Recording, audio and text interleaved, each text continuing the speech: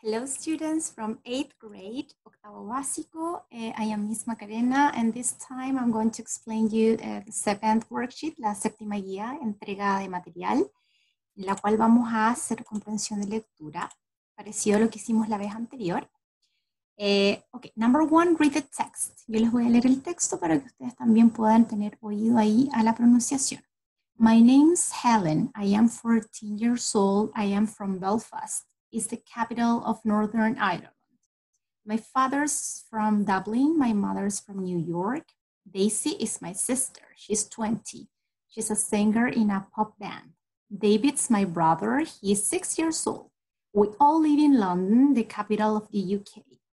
I am in Mary's school. It's a big school. There are many teachers and they are great. My favorite school subject is physical education. I am not very good at math.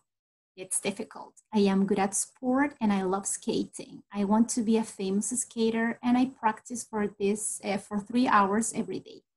My favorite color is yellow. My school bag and my pencil case are yellow. They are really cool.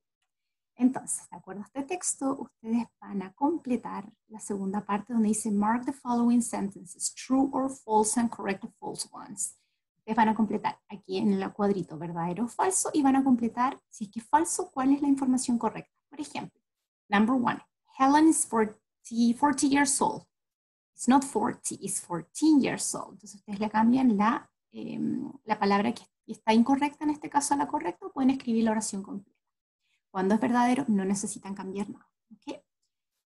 Después nos vamos a number 3. Answer the following questions about the text. Ustedes van a responder las siguientes preguntas de acuerdo al texto, pero esta vez con respuestas completas, ya con respuestas escritas. How old is Helen? ¿Cuántos años? Where is she from? ¿De dónde? Is Daisy a student or a singer? ¿Es esto o esto otro? How old is David? ¿Cuántos años? What is Helen's favorite subject? ¿Cuál es su ramo asignatura favorita? What color is Helen's pencil case?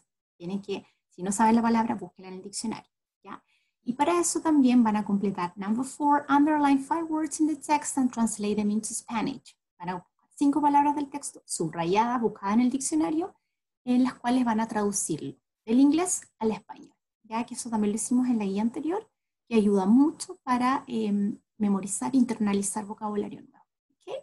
And that's it. I hope you enjoy it. Espero que lo disfruten. Subrayen lo que necesiten subrayar del texto. Puede ser palabras que sepan, palabras que no sepan. Escríbanlo en español también debajo o al ladito donde puedan para ir entendiendo el texto mejor. ¿Okay?